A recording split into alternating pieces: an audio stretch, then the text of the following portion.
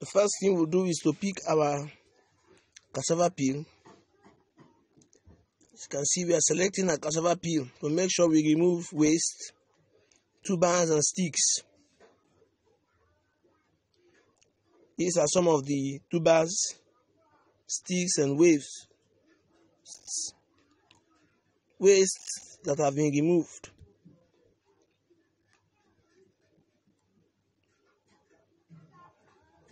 We have to take our time to do it to make sure that what we have is only a cassava peel.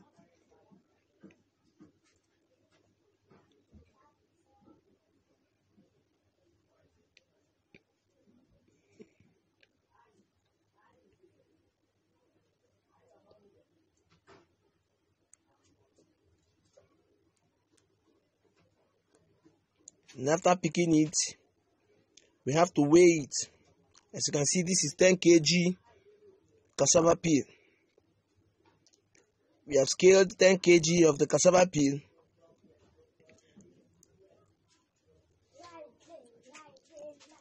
(10 kg of the cassava peel) and 4 kg of the PKC. We have measured 4 kg palm kernel cake.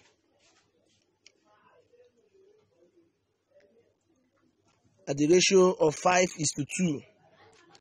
The next, we take it to our grinding mill for grinding. As you can see, our machine is set and we have started our grinding process.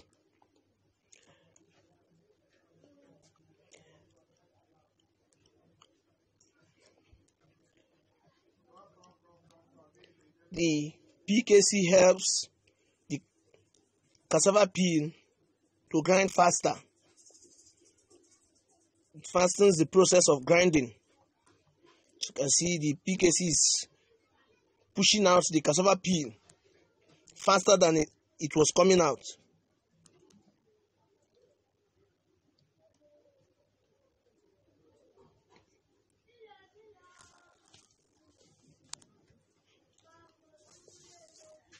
This is our ground cassava peel with PKC. 50 kg cassava peel with PKC.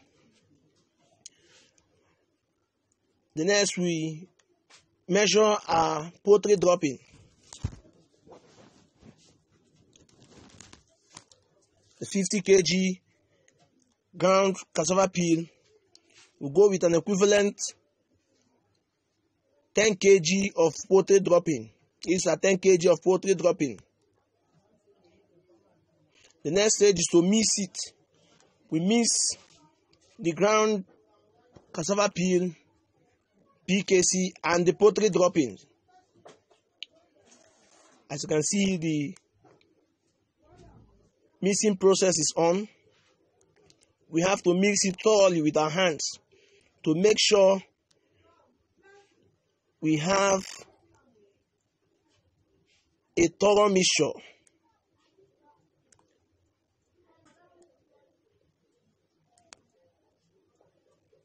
As you can see on your screen, the mixing process is on. We have to mix it thoroughly.